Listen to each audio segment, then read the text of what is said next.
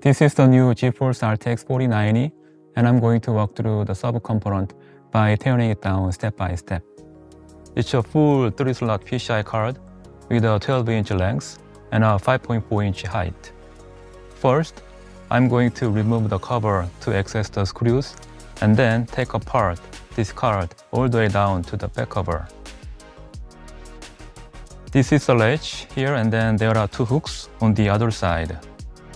In the previous generation, there were 4 separated small caps to access the screw, but here we made one-piece cover for easier access.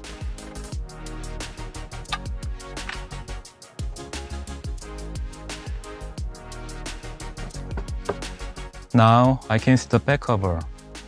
This is the same screw configuration as the previous generation.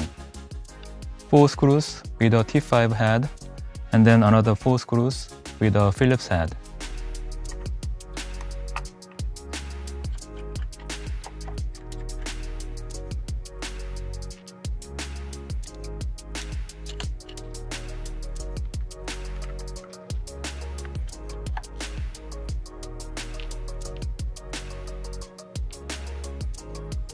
There are 2 more interlocking features in the middle.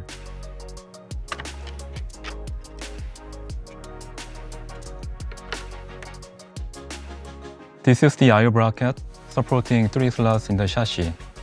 These are T8 head screws.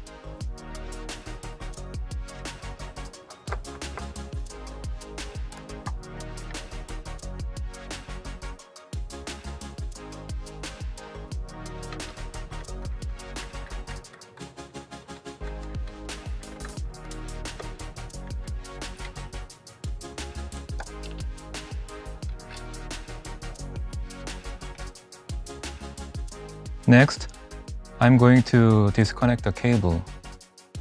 This is a wire cable for GeForce RTX logo lighting module. I'm going to unlock the silver latch first and pull up the cable.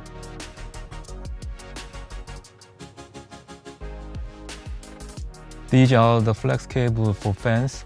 I'm going to open the black door first and then pull out the cable carefully.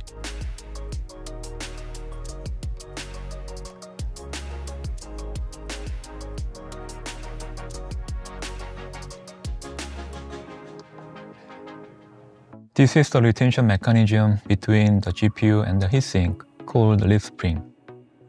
These are the T6 head screws. A crisscross pattern can be used to alleviate pressure and tension more evenly. I'm going to go about 40% looser on each side until it's removed. These should be in the range of 2 to 2.5 pound torque when I reinstall them later.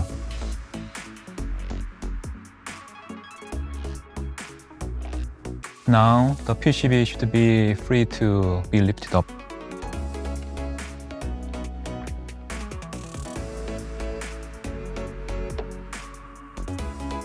This is a light guide for LED lighting, and then these are 2 supporting leaves.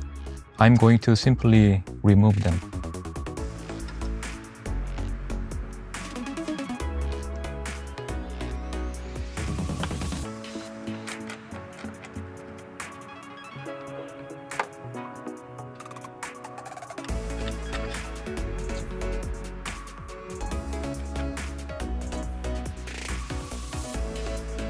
It's a full fan with one 16mm diameter mounted by 4 screws with a Phillips head.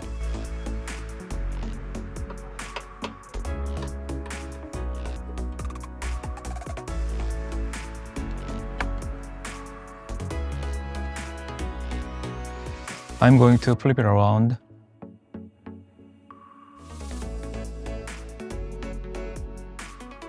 It's a push pan.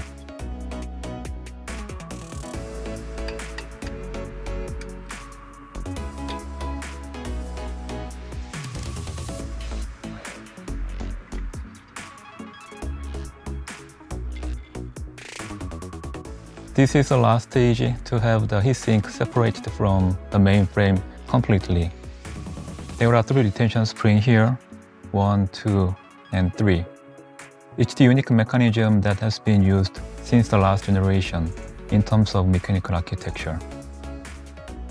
Technically, it enables the heatsink to float on the GPU package and gives us direct thermal contact, not being affected by the manufacturing tolerance variation from the other associated components. The other benefit is that it can be the self-center of the card in the mainframe. I'm going to place the card on the table vertically like this for easier handling.